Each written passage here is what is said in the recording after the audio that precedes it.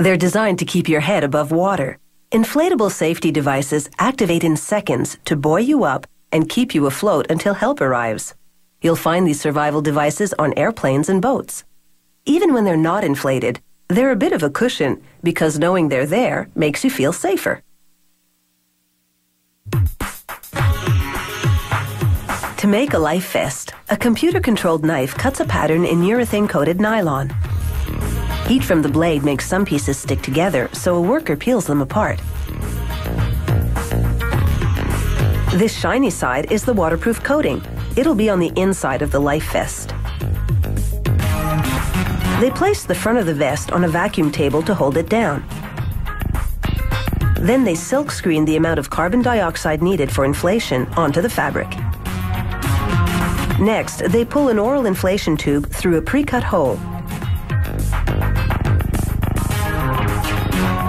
And then place the assembly under a radio frequency press. It emits energy that heat seals the tube to the fabric. They fasten the back and front vest pieces on pegs to align them.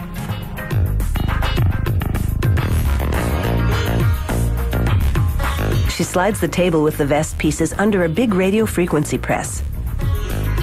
Again, electromagnetic energy bonds the plastic pieces. This vest has been put together without a single stitch. The cylinder that contains the carbon dioxide has been installed. It holds 33 grams of the gas under pressure, which will instantly inflate the vest with one tug on a tab. It also activates automatically when immersed in water. A little tablet inside dissolves, triggering a spring that punctures the cylinder.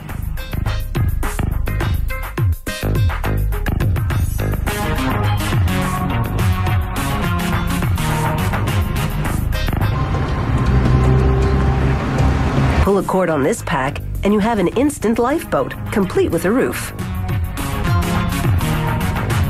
To make one, the computerized blade cuts shapes out of rubberized fabric, while a plastic film helps hold it in place.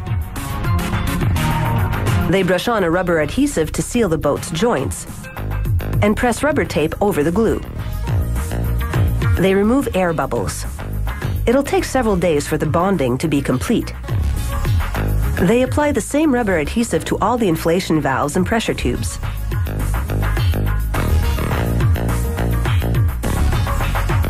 To help activate the glue, they wipe it with a damp rag, then insert a valve through a hole in one of the raft's air chambers. They apply more glue to the outside around the valve and secure it with a ring called a doubler. It really is the glue that holds everything together. They apply more rubber adhesive onto the lower inflated chamber. Then they stretch a sheet of rubber flooring over it. They smooth down the edges, again to remove air bubbles.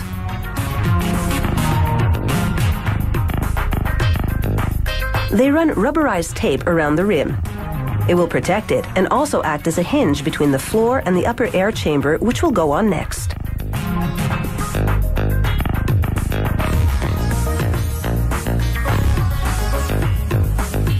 In preparation for that, they measure to align all the inflation valves.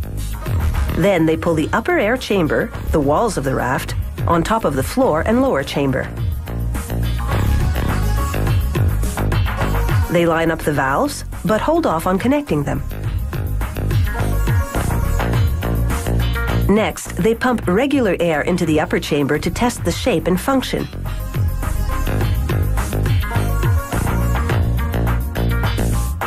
A plastic strip has been keeping the glued surfaces from contacting.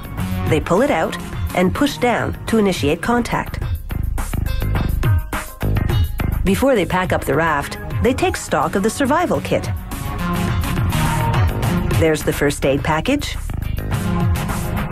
mini flares, food rations, a pocket knife, and bags of water. Enough to keep you from getting that sinking feeling as you hunker down and wait for help to arrive.